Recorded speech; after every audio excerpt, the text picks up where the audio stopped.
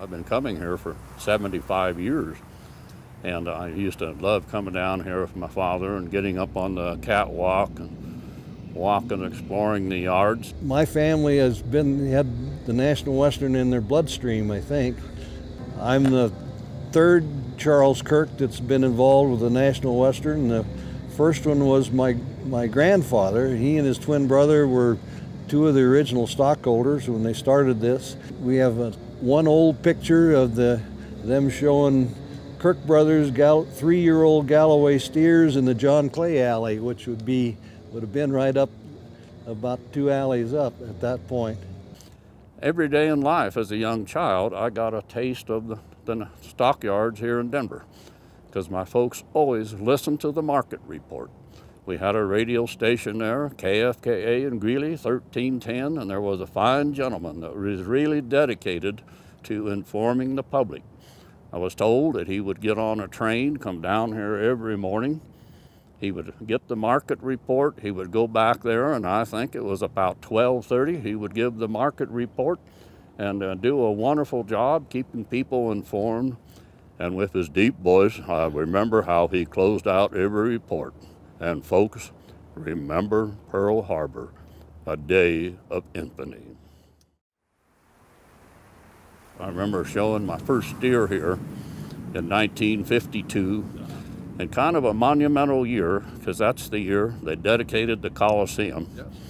And I walked into that building. Never had I seen such a big building in my life, never dreaming that I would be back some 25 years later and wishing it was bigger. My first experience down here was when I was probably 18 years old, and I grew up in Castle Rock, and there was a family named Winkler that showed carloads of shorthorn steers. And they would gather a crew together, and about 4 of us, I was one of them. And if you ever had a really interesting experience, is to wash 2 carloads of unhalter broken shorthorn steers tied up on halters down here in the middle of January with the wind blowing down the railroad tracks. You just prayed for your Levi's to freeze because they were warmer than when they were wet. And I always, from that very first year exhibiting here, I just had a fondness for the stock show. I loved the smell, the aroma, the people, the excitement, everything. Well, being down here, and I knew the stock show went on, I was fortunate my folks attended every year. And I remember being in the old stadium. I love that old stadium, still do. Going back all the way to about 1941, and how I love the rodeo. I could still take you there and show you the place where my folks used to stand. I couldn't get tickets, but they took turns holding me so I could see things, and how I loved everything. My father, Charles Kirk II, I guess, used to have an expression after he'd worked here about 20 years as a superintendent or whatever, that the National Western would give you the incurable disease. You got stock show fever, and that was that you just couldn't leave it alone. You always had to have some involvement, either as an exhibitor or involved somehow. So that was stock show fever. A fellow named Willard Sims, who was the editor of the Record Stockman. When I got out of the Navy, my first job here was as Willard's driver for the show. He had enough appointments that I would, one of the car agencies would give him a brand new Oldsmobile, which doesn't exist anymore, and I would drive him around the city and through the snow, and I had a sticker which allowed me not the same admittance as a police car, but pretty close. And over the years, I worked up to where I was superintendent of the judging contest in the late 60s, early 70s. I always worked hard to always get the approval of Willard Sims, and I think he recognized that. So in 1975, he hired me to do a renovation of the yards, which is the greatest part of the show, in my opinion. It was my happiest 3 years. Because down here, you got the salt of the earth people that raise the breeding stock, the bulls to sell, the people out on the farms and ranches coming in to buy stock. And that's what made the trade show up on the hill so great.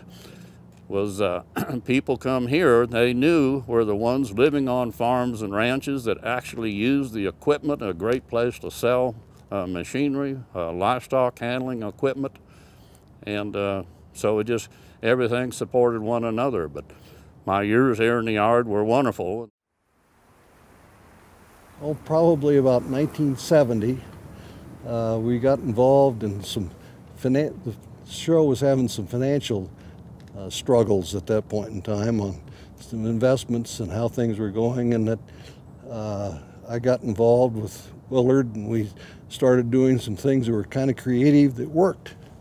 And as a result of that, why, I ended up being made a director of this thing, and that's, I don't know the exact year, but probably 1982, 83, somewhere in that range. So like my dad said, I have stock show fever, and it's gone on from that time.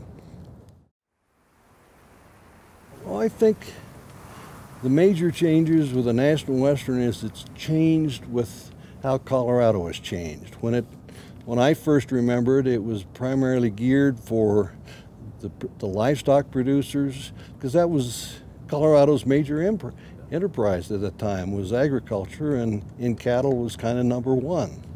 And I can remember a lot of cowboys would come in from Utah, Wyoming, New Mexico, and the joke used to be was, do you have a room that you're going to stay in? He said, no, we're only going to be there 3 days. We won't need a room.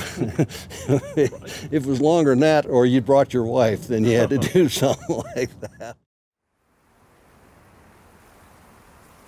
As the show continues to grow, serving agricultural industry, serving the people of Colorado and the people of the metropolitan Denver area. My only pleasure is I'm just glad there's younger people working on it, because I remember a few years when we went through the expansion, I wore a hard hat more than I wore my cowboy hat. The change is gone from being oriented totally towards the exhibitors and the livestock industry and the support crew that came with that, to where we're now, with the trade show and the rodeo, it's an educational situation for the urban front range that we have now. We're a little bit like California. Instead of having the Pacific Ocean on our west side, we have the Rocky Mountains, and we have a huge population from Fort Collins or the Wyoming line to Pueblo. And we have a lot of new people to educate what the National Western is and what Western agriculture is.